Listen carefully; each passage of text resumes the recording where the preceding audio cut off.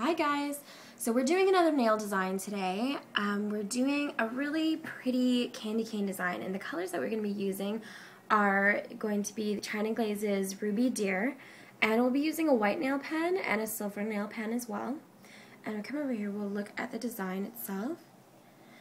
So it's a really fun and festive way to get the point across that you're in the spirit of the holidays without it being too overdone and too childish. You know, we want to keep it really pretty.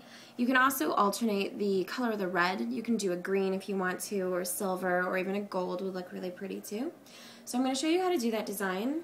So you're going to start off with painting your base nail color, the flat red, and doing 2 coats of that. And then you're going to take your white nail pen,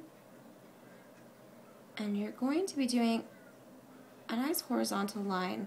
Start off in the middle here, okay? So you're just doing a nice smooth line from corner to corner. And then we're going to repeat the same thing, space it out there. And then you're going to do one more on this side. Make sure that your lines are all in the same direction. You know, you want it to be nice and neat too, right? So what we're going to do now is we're going to be taking our silver glitter. You can also change this for any other color that you'd like, but I find that this looks the best combination here. So we're going to be repeating that. We're going to be going in that horizontal line as well, but you're going to go just next to your white there, and you're going to be coming right down, drawing that silver down, giving it a little extra glitter.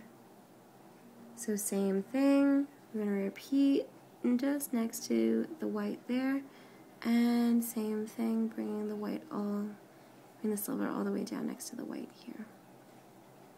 And you want a little bit of space between the red and your silver, just to make sure you've got that layering nice and pretty. And that's it. You just finish the top coat, and it gives a really cute look. And you can do this on every nail, or you can just do it on an accent nail. But I think it's a really pretty design. I hope you liked it. Bye!